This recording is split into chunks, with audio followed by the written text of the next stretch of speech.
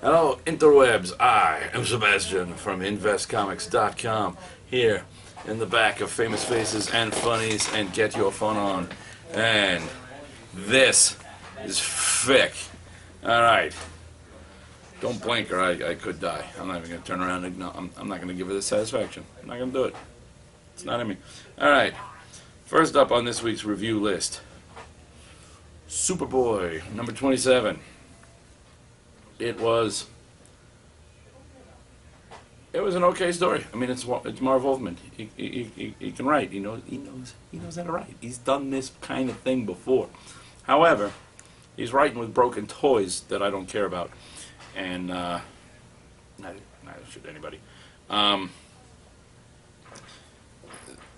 schizo character just seems kind of, I don't know, kind of half thought out and lazy and I don't know. Superboy and Raven are both scheming against the Titans, and they've got their agendas because you've got the John Kent Superboy, and Raven knows, but Raven's got her own plans for the. It's just, can't we just have a team that has good guys that are actually good guys? Do we need all this? You know, it's like, yay, Peter Parker's coming back in Spider-Man, so instead we'll have a villain pretending to be Superboy over here, so it's like the it's Superior Boy, right? And it just doesn't, it doesn't, there's nothing left to connect to, is what I'm telling you. In fact, you're not even rooting for this character. There's no, I don't know why I'm reading this.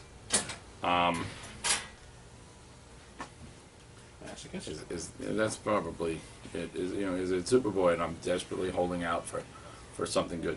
I will say the art is nice, and Raven, while in that horrible New 52 costume, that even if they just change the mask, it's something other than that just weird white feathered face, in the traditional Raven colors of blue and white. I don't mean Raven the character, I mean actual ravens. Because, you've seen a lot of blue and white. All the blue and white ravens you see, they're everywhere, right? The blue ravens with white face. Makes sense. But the shadow effect, I don't know, Marv Wolfman writes a book, and suddenly the artists draw, Raven looking like, Raven, or as Raven-like as that costume will let it get. But that's a Raven teleporting in and out power effect going on right there. I don't know. So there was that. Cataclysm Ultimate Comics The Ultimates is a lot to say for a time, but it's okay. I'm digging Ultimates. I like what they've solicited for post this. I want to see how this ends. This introduces the Ultimate Comics universe Machine Man, who is a familiar face from the regular Machine Man we know in regular 616 Marvel, and the person who is Machine Man in this is not Aaron Stack, but is another face from the 616, but I liked it. It was like, okay, that was cool. And yeah, I'm digging this whole story, and I really think I'm gonna read more Ultimate Comics titles post Cataclysm than I've ever, because I never read them. I read them, but I never bought them or liked them. Didn't like any of Mark Millar's Ultimates mostly because I just have never really liked much of anything that Mark Millar wrote. I like that one heist story that he did with some super villains, super crooks. I liked that a lot. And that Jupiter's Legacy thing, when it comes out, is okay. But I think a lot of that is I like quite Lizard. But I'm reviewing books that aren't even here. I don't know what the hell I'm doing. But yeah, this is good. Nova, number 12, was pretty good. Nova done fucks up. He backs the wrong horse. He helps the wrong people and makes things more complicated. But as much as, in this particular case, I actually wanted to be like a whiny baby fanboy. And I wanted to say, but that's not Richard Rider. I want Richard Rider back. Give me back real Nova. But I don't care. I'm fine with Richard Rider being dead. This Sand Kid, it's handled well. I like him. I don't know what to tell you. Although with him being like the only member left of the Nova Corps, he is just like he is the 13-year-old Kyle Rayner of the Nova Corps. He gets the special helmet and powers, as like Kyle got the ring that, Yellow? Yellow. I don't need to be afraid of no stinking yellow. So, he's got the extra boost. He is the Kyle Rayner, the 13-year-old Kyle Rayner of the Nova Corps in the Marvel Universe. And we all know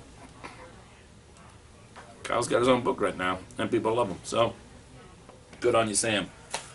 Earn that legacy. Justice League 3000, number 2.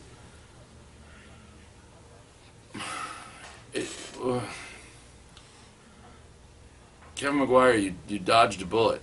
I really wanted to like this, see, because it says Keith Giffen and J.M. DeMatteis. All right, I like them. They're like gods in my world. Ragnarok has come, babies. Oh, did I say Kevin Maguire? Look where he is.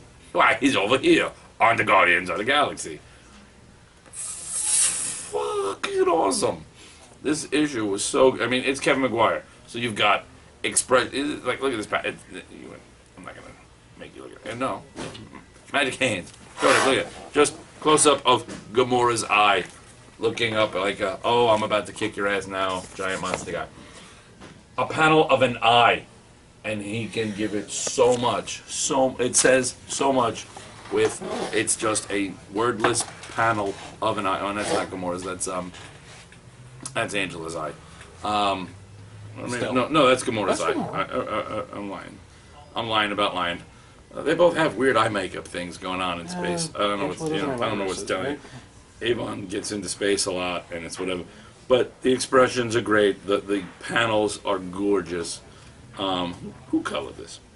He wondered aloud and couldn't find the pages because it's a Marvel book, and they just shoved that kind of information all sorts of willy-nilly. Justin Ponzer. Hey, it's Justin Ponzer. Hey, we know that guy. And so Justin got to work with Kevin Maguire. Damn you, Justin. I'm so jealous of you. But it's great. The story is great.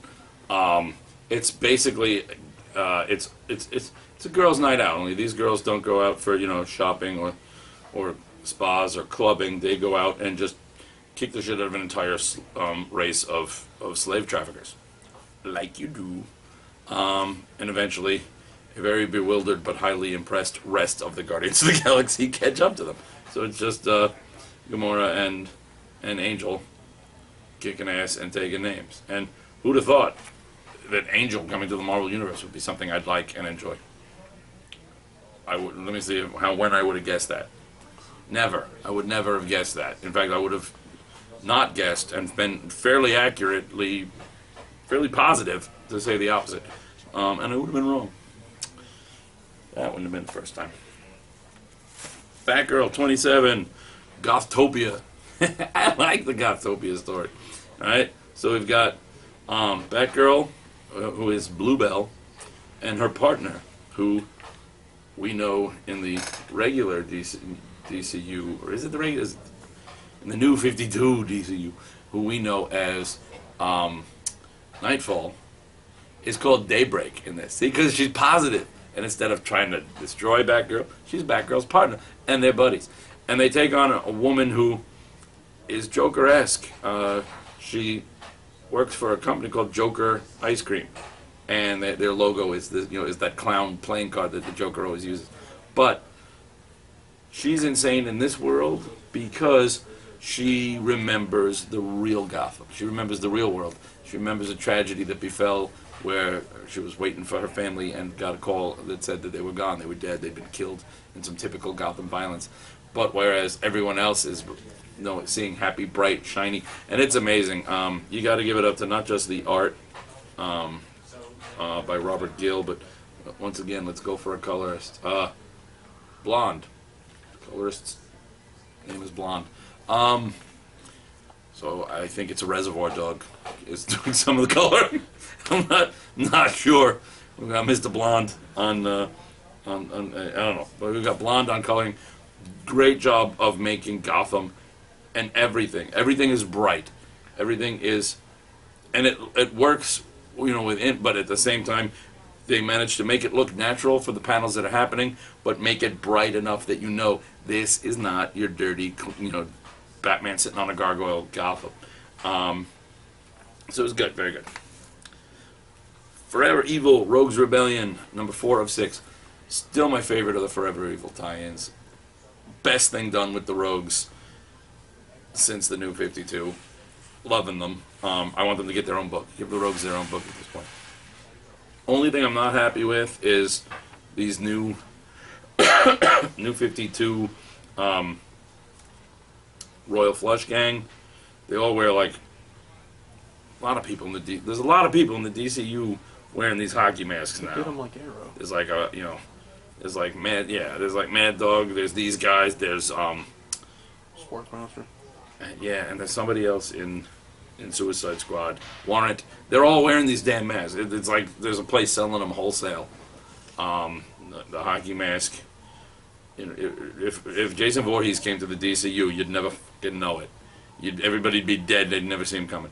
But what also makes me nuts is they have, they're all like aces and jacks, and yet they call this guy. There's an A on his face.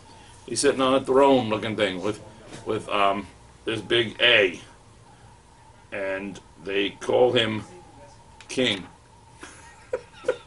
So I don't know what. I'm not the greatest card player in the world. The ace is in a king, and the king doesn't have an A on it. Definitely. Just putting that out there. I miss the real ones. But a great battle of them versus Batman Rogues and all sorts of stuff going on, and Mirror Master trying to step up to be a leader and feeling that he's not doing it right, and so much fun. Black Dynamite. His punch and his shark, because it's a subscription version. Shark punch. Alright, they got a bad guy in here called Too Swole. He's too swole. Because he's all rippling muzzles. And he hurls Grandma Graham and her grandson Lil Keith. Oh no. But it's like self-aware blaxploitation.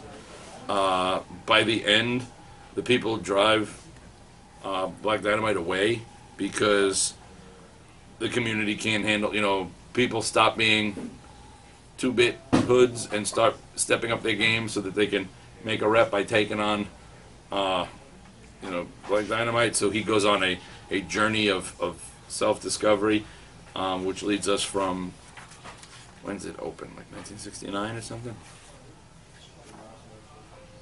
No, 1976.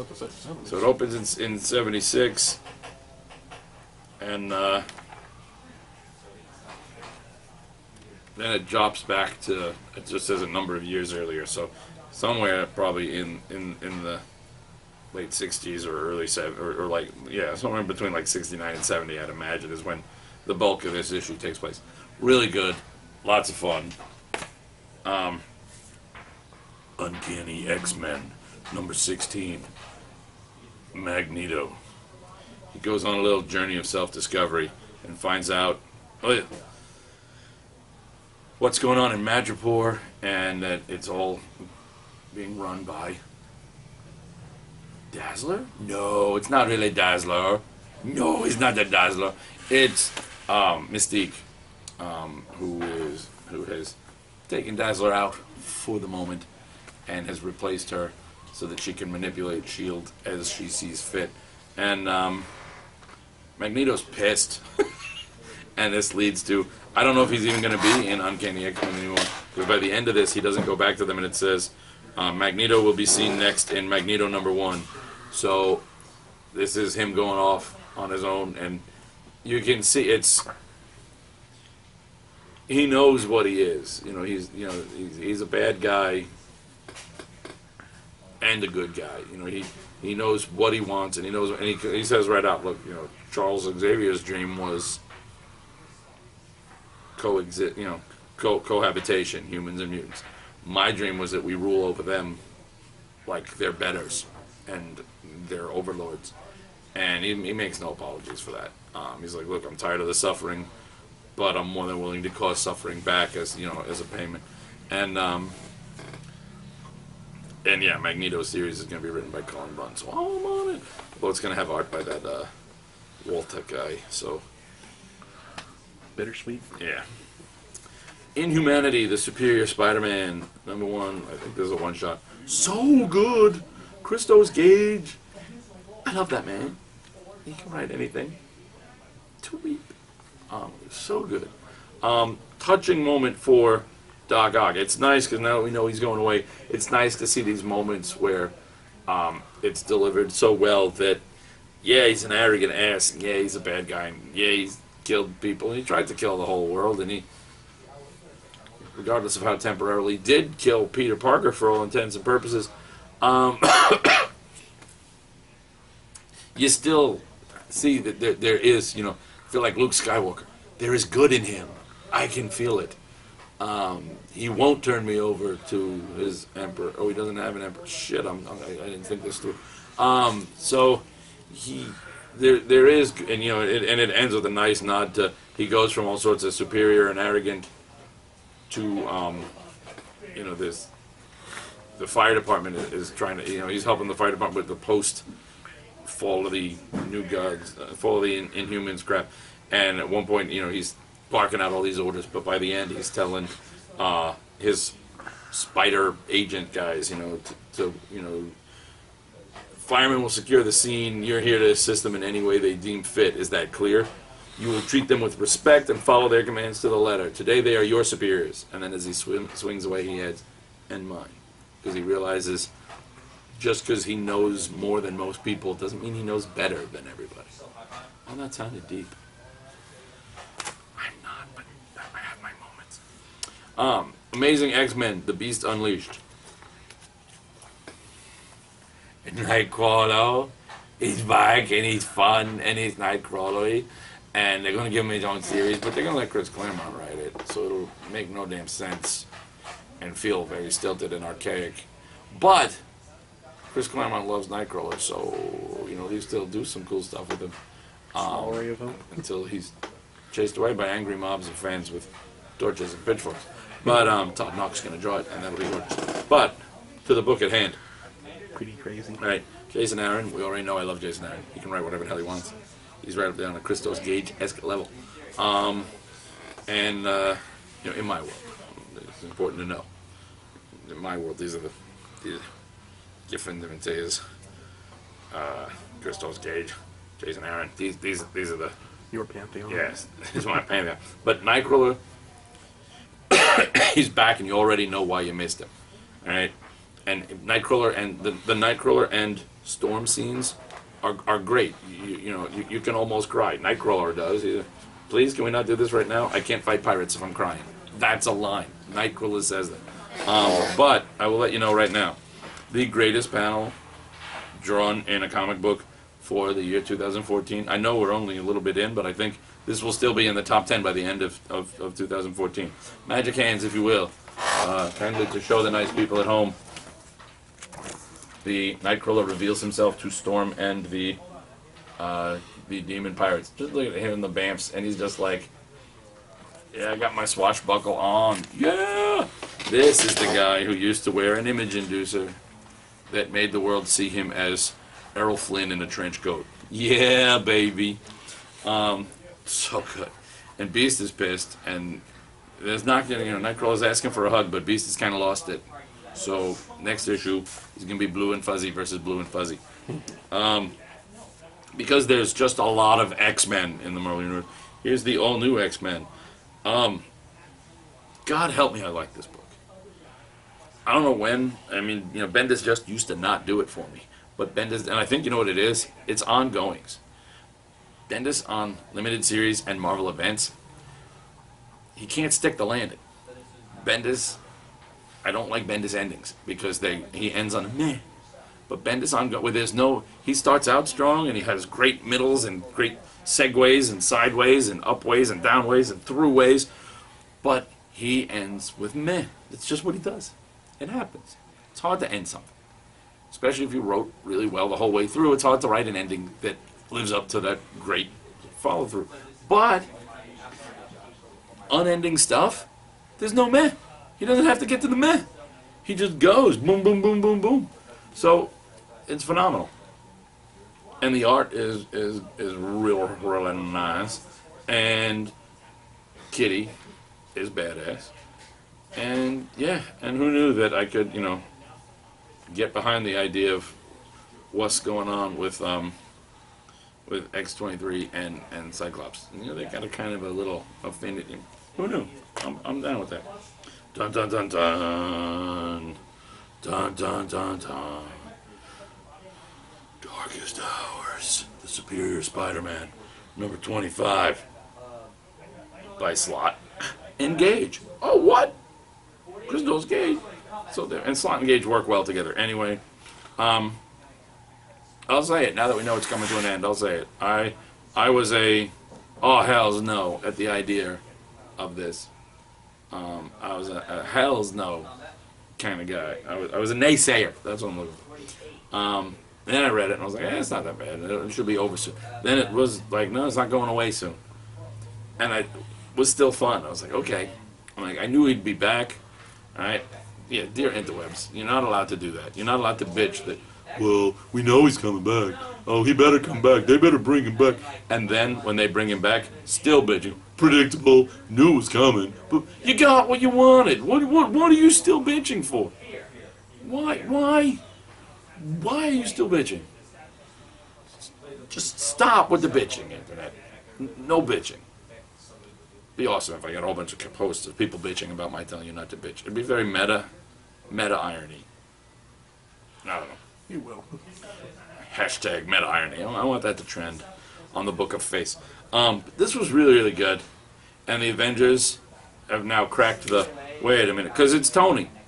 It's Tony who goes, wait, because everybody else checked, Wolverine's senses. He's still, Peter, I can sense. For some reason, I don't know. At this point, I'm confused.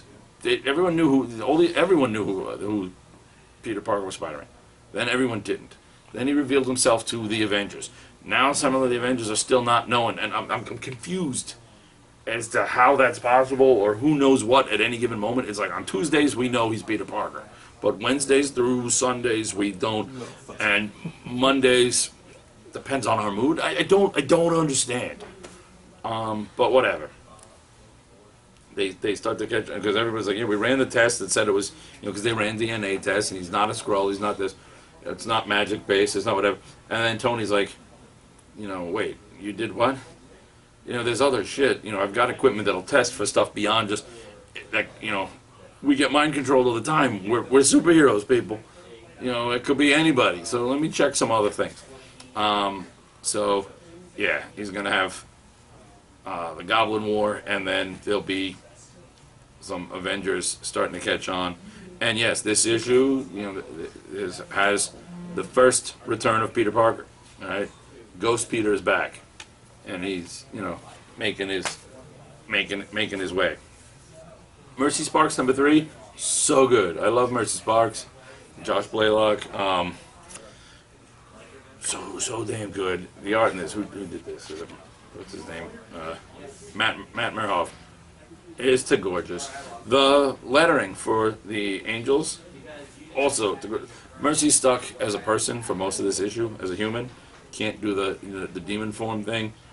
Not liking it. She's never had a hangover before. She's never, felt, pain before, gotten her ass kicked in a fight. There's a moment where she's lying on the couch and realizes, does this mean I can get fat? It's just, she's never had to deal with, and then, by the end she's normal, and it's like, and even a little sidekick friend kid is like, and the moral of the story, kids, is you never have to worry about consequences. So good, so much fun. You should read that. Lenore. This is like Lenore Year One. This is the origins of Lenore, as told by Mr. Taxidermy. He's the reason she's still alive, because, well, she's not alive, she's like undead, because he broke the laws of death. He felt bad for her and her parents, and preserve this little girl, and it didn't quite go so well, and that's why she's the little knower we all know and love. So it's good stuff. Ego #1 from Das Image. It's good. It's a Ego, the Earth Galactic Operatives. It's like a sci-fi superhero-esque aspect. It's Stuart Moore and Gus Storms. The art, Gus Storms does the art and the color. It took me a bit. It's a bit rough, and part of it is style, but part of it, just it gives it that look of. Some of it is definitely stylized, and some of it just gives that look of someone who hasn't quite, mastered the art of form. But it works, and it gives it a kind of almost like Keith Giffen, dirty trenchcoat Legion of superheroes look, and that works for this particular futuristic storyline anyway. But it's heroes who they're not the infallible heroes that everybody thinks they are. They're very fallible, but they live that image, and they have their major foibles, and they're trying to do what they can. There are a lot of cool characters in here, a lot of interesting concepts, and I really like the look of this one guy that I thought was the big bad, but then they tell you partway through that it's not. So this Quark guy, I like his look. He's just kind of not all he's not all there, but not like crazy, but like physically he's not all there, and it's kind of cool. X-Files. I got a glow-in-the-dark crow. X-Files Conspiracy. This is IDW's big multi-property crossover. The lone gunmen get a bunch of encrypted files, and they're from the future.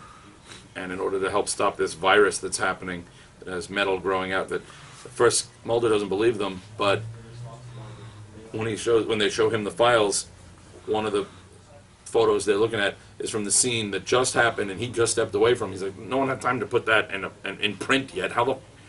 So he buys in, but it leads them to they're going to check in on these Ghostbusters in New York to see if they're real or fraud. They're going to check in on a story about giant Ninja Turtles in the sewers. They're going to check out about a rumor that aliens have invaded by disguising themselves as cars and other electronic equipment, and stories of spirits bringing back the dead for revenge. Hence my glow-in-the-dark crow. So it was good. It's the X-Files investigating some of your favorite other properties. So that's pretty damn. It's cool already. Sixth Gun #37 will always be the greatest thing, and you should read it, and I don't know why you haven't yet. I tell you all the damn time, go buy Sixth Gun trades, go buy the issues, and then send me emails that say, oh my God, Sebastian, why did it take me so long to listen to you? Probably because you're a moron most of the time I see you on the internet, but apparently this was the one thing I should have listened to you about because you were 250% right, and that's a lot of right, no matter how you do the math. So, you're welcome. Rat Queens.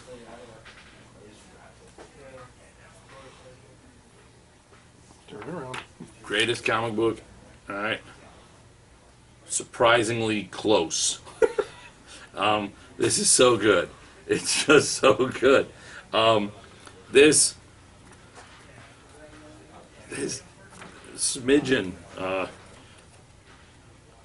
Betty the Smidgen, she's like a halfling hobbit-y thing, is the greatest. This issue made me so happy because there is a picture of a cosplayer as that character. That character, cosplayer. Alright? So, just made me really happy to think that she's out there in real life being all smidgeny. And as she says in this issue, let's get stabby. And shh, secrets. It's awesome. This book is hysterical, and yet, so it's not like, it's like, oh, I don't like funny books. It's hysterical the right way. Not like, oh, it's all done for laughs. this is like the greatest fantasy story ever. And yeah, there's this, you know, there's a scene, you know, that they're telling you, it's the people recognize the captain of the guard. Clearly, he has a past. So in the end, he tells Betty, he's like, "Look, what that assassin said. I know it looks bad." And she's like, We've all got secrets, Sawyer. Believe it or not." And then she says, "Believe it or not, I homebrew illegal drugs for pocket money." He's like, Betty, you do realize I'm captain." She grabs him and puts a little finger over his mouth and goes, "Shh, secrets." You know, it's like, he's just, "I know yours." And in the look on his face, you can see he's part amused and part, you know. And this book is so much fun, and it's, who draws this? Who are my peeps? Alright, so Curtis Weiss writes it, alright, Rock Upchurch, aside from having an awesome fucking name, is an awesome artist, and this book is great, and you should really check this out, alright? I'm gonna get the damn trade for that, too, because I've got the issues, but I want the trade to be able to pull out and go, "This is my book that I like to read." Huntress Power Girl, World's Finest, number 19, and they meet. Power Girl's powers are still not doing good. She's got her companies in trouble, and she doesn't know what to make of it. So she's finally got to just bite the bullet and go talk to Our World Superman. Huntress is not having any better of a time, and is sitting around, and there's these kid and his father playing, you know, with a soccer ball, and she gets splashed by the water, and the kid's like, "Daddy, Daddy," and she's like, "No worries, I'll try." And then she says, "Sometimes you need your daddy." And that's just sad. And then she goes and breaks into the Batcave. And, you know, yeah, you go from "sometimes you need your daddy" to this is what happens when you go catch up to your daddy in this earth, is you're in a cage.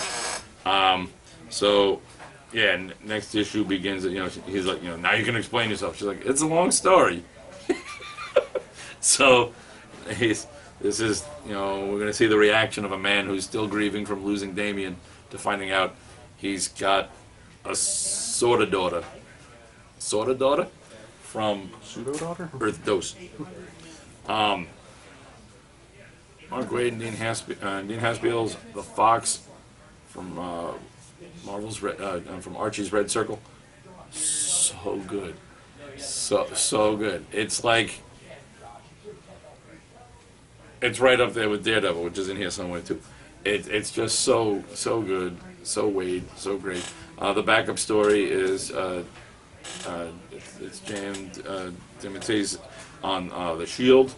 Starts out with, you know, Pep's Bar, like Pep Comics. Yeah, look at them with the little hidden gems. So good. And then they always show you in the end, you know, these characters that they use, no matter how ridiculous you think a character is.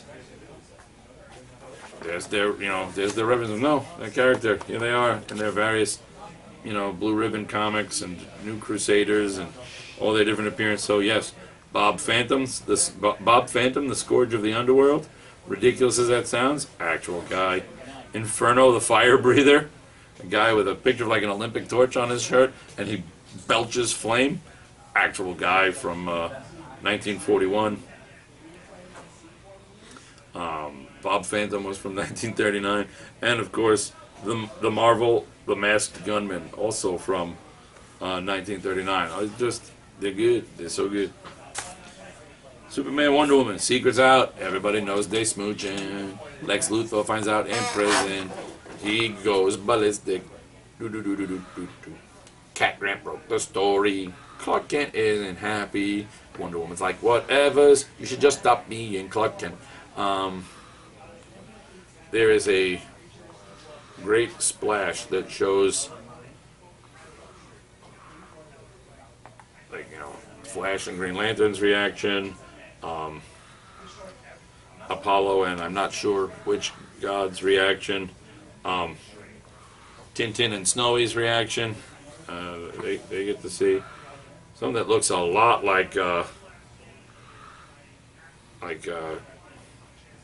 Goku, and based on the hair, I'm assuming that, or that crazy side ponytail, I'm assuming that's Bulma. They find out, some supervillains find out, you know, a bunch of people, you know, Well, everybody finds out, but this is their reaction. So is too good. Also, Zod starts being evil. It's Charles Soule. I like what he's writing. The thing I'm having, and this is just a personal me, is I'm tired of Zod at this point. They went for a long time with no Zod, but then boom, boom, boom, Zod's been re-Zodded. Like, you just go through the past.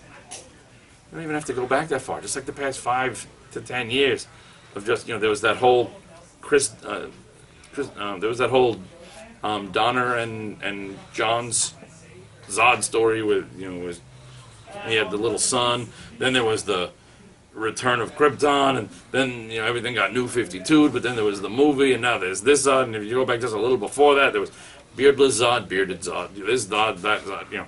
Zod in crazy armor, a Zod that wasn't Kryptonian, a Zod that was, a Zod from an alternate thing, Phantom Zone Zod, past history Zod. That's not for all seasons. There's so many Zods. Oh my Zod, I just can't. Smallville Zod, Zod. Zod's a great character, but come on, in bits and pieces, man, bits and pieces. Just ease it back. Don't over-Zod me. Whoo-wee. Suicide Squad 27. A little look into everybody's thoughts as to what's happening. Of course,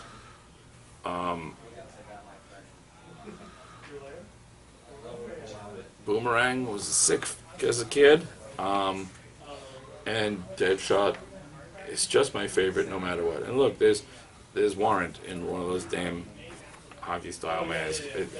His is more like motorbiking, like motocross mask, but it's in the same family. You also get, I did kind of giggle. I don't know if they did it on purpose for irony, but you've got Power Girl remembering being Supergirl on Earth 2 and talking about how her world was so simple, heroes were heroes, and life is just good. I'm like, yeah, baby, you don't know what's going on Earth 2 right now, where everybody's like dead and Superman is the ultimate evil. So, oh, the ironies. Nightwing.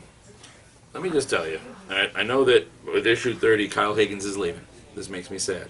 But we're also up in the air as to what's happening to Nightwing post Forever Evil. They just revealed his identity to everybody. And in that Batsgiving teaser, there's no obvious Dick Grayson. There's a blonde guy everyone thinks could be him, but we don't know. But let me tell you how good of a writer Kyle Higgins is. Despite the fact that we know in the Forever Evil story, his ID's been revealed to everybody. The whole world knows. In this takes place before that. One person, and not even a major person, one person finds out his identity. And it's done so well that you're both concerned for where it's going to go and touched by how it's playing out, despite the fact that in the wake of the entire world knowing Dick Grayson equal Nightwing, we shouldn't care about one person finding out, because we know, in like a week from this, everyone knows. But it's done so well that I could still get caught up in this and just forget about everything. And that is why no matter what happens, I will be saddened by no Kyle Higgins, Nightwing. 30. Yeah, after number 30, I'll be sad. Justice League of America, number 11, in the grip of Clayface. Basically, this is, it's good, but I'll warn you, I also happen to be a fan of Stargirl, and this is basically an ode to Stargirl. Despero shows up, the guy with the big eye, not the little mouse from the cartoon, Despero, and not Gary Elwes from Psych. So you can say Despero if it makes you happy. But yeah, Despero shows up, and Despero plus Martian Manhunter always equals fight! Yeah. So, that's the Ravian. Harbinger, number 20. Cat's out of the bag. Imagine the WikiLeaks of all the secret organizations in Harbinger world. So, the Harbinger Corps, the Harbinger organization, and Project Rising Spirit, and all the schematics for the implants for the hardcore, all leaked by this kid that is now running with our crew of renegades, while Harada basically just comes out and tells the world, yeah, I got powers. No, you can't do anything about it. He's like corporate Magneto. He's like, I don't have to take you over and, get all, you can't stop me, so I'm not even going to bother letting you try. Go home now. And since he can control their mind, they do. It's just, you lost. Goodbye. He's the Magneto wishes he could be. Archer and Armstrong, so good. A little touching breakthrough in the reparations of the damaged relationship between Archer and Armstrong. It's leading into the Bloodshot hardcore crossover where Project Rising Spirit is sending Bloodshot and the hardcore after Archer and Armstrong. So we're going to end up with Mission Improbable, and that kicks off here, and it's just really good. Right after Quantum and Woody, I think this is my second favorite Valiant book at the Mo. Daredevil, number 35. Oh boy. I see now, I suspected, but I see now the full, as the picture is revealed to me of what's going to cause the end of this book and the launching of the new one with Daredevil in California, because yeah, he's burning some bridges. Matt Murdock, the lawyer, not for long, because yeah, he's finally going to tackle head on the is he, isn't he Daredevil rumor that haunts him every single day, and it's all for his own his strong moral compass, and the best way he can to help Foggy from the underhanded play of the Brotherhood of Serpents that he's after. So Mark Waid, so good, so good. Disney Kingdom, Seekers of the Weird, number 1. I'll confess, I bought this for one reason alone. That is Carl Moline. It's Carl, so I had to buy it. Plus, Carl showed me the pages for this. I saw a sneaky peek. Before a long time ago. And it was gorgeous because it's Carl. Story-wise, it's good. It's a first issue, so there's a lot of setup and whatever. I think some of the story was a little, that little clunk that you get when something's going. It's a mini-series. What's interesting is I did not know what this was based upon, and really this is based off Raleigh Crumb's guy. He designed a lot of stuff for Disney, and this actually features the oft talked about Museum of Weird, which was going to be something that they were going to make at the Disney parks, but Walt Disney died and it just never came through. And apparently Raleigh Crump designed all these things, and he designed the things that were going to be in, that were in like the Haunted Mansion, and he made all that stuff. And he had a whole bunch of other stuff that Walt Disney said, no, let's make a whole separate exhibit just for this weird stuff. Let's just make it like this Museum of Weird. And it never happened, but that features into here, and even the Uncle Roland, I can only imagine, is a nod to to Raleigh. But yeah, so the story's good, the idea is intriguing, and you got Carl Moline art, so it's worth it. This is number 1 of, it doesn't tell me here. That'd be too easy. It's like, I don't know, it's like it's somewhere between like 4 or 5 issues. So you can even get the trade if you want. But either way, it's worth checking out. It's some cool Disney original. Batman Little Gotham, so good. My students were looking at this because, okay, that Nightcrawler panel is one of the best panels, but you want to see one of the most beautiful panels you'll ever see? Magic Hands. Show them. I give to you Little Ivy in autumn. She hates fall. I hate autumn. And look at that. That's some beautiful stuff. Dustin Nguyen really. Oh, It's just beautiful. And yeah, the whole idea behind this first story is, you know, Ivy likes winter, she loves spring, she loves summer, fall, all of her plants just kind of, you know, she says, it's as if we all give up in the fall, nothing to hang on to and nothing to care for, so she just blah. So of course Harley and Catwoman decide to get her out of it, snap her out of it. Joker tries to help, but he's useless. You get a great, you know, there's a line with Harley saying, you know, clown's not too bright, see? As the Joker brought her cut flowers. And it didn't quite work the way, you know, he expected. Then there's a great story with Alfred's got to do some cleanup. Damien doesn't want to, so he goes on an exploration because he starts following Alfred and thinks he's up to something. And it all turns out to be an elaborate ruse that gets all the kids together and ends up with Katana, Damien, and Red Ramen doing most of the cleanup because the younger kids get the hardest job. So, you know, Babs, Dick, and Jason, they're like, yeah, thank God we're grown up. We don't have to do all the dirty work. So that's good. And then from IDW and Darby Pop, Indestructible #2. This book is hysterical. The art is gorgeous.